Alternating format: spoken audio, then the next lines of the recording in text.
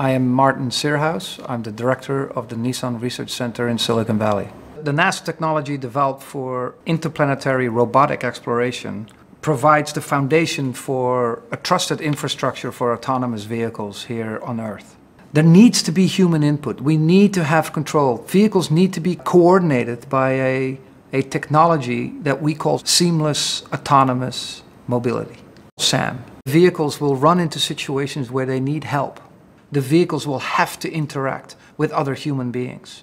And to do that well, and to do that in any situation flawlessly, we believe that a system like SAM will create this seamless integration into human society. It is like the air traffic control system.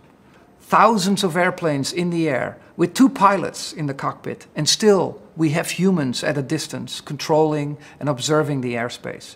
We will need the same for autonomous vehicles, regardless of how smart and how intelligent those vehicles are. I believe deeply that we need this technology to bring fully autonomous vehicles into society.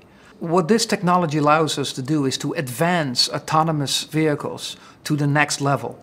And the development of SAM allows Nissan's intelligent mobility concept to transform society and make it a better place for everyone.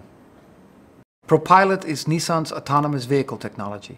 SAM enables thousands of vehicles with Nissan's ProPilot technology to drive in society without problems.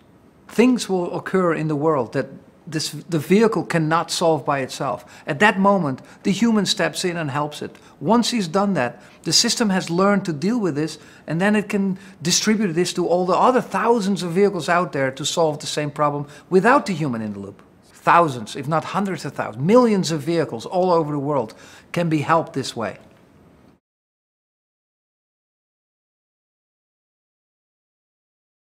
I'm Melissa Sefkin, and I'm a principal researcher and a senior manager at the Nissan Research Center in Sunnyvale.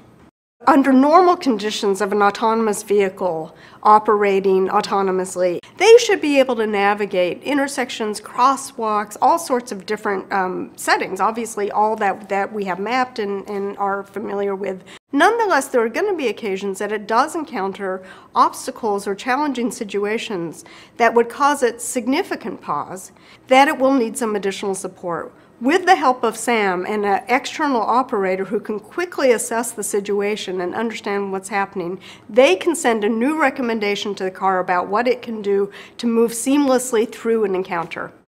We look globally to understand how vehicle systems, how road systems and everyday practices on the road vary in place to place. When we went to Japan, one of the most remarkable and notable things are narrow roads. Cities have them, rural areas have them, so you encounter situations that you have to negotiate with everybody else on that road. And we're using this to build out a responsible and what we call socially acceptable approach to autonomous systems.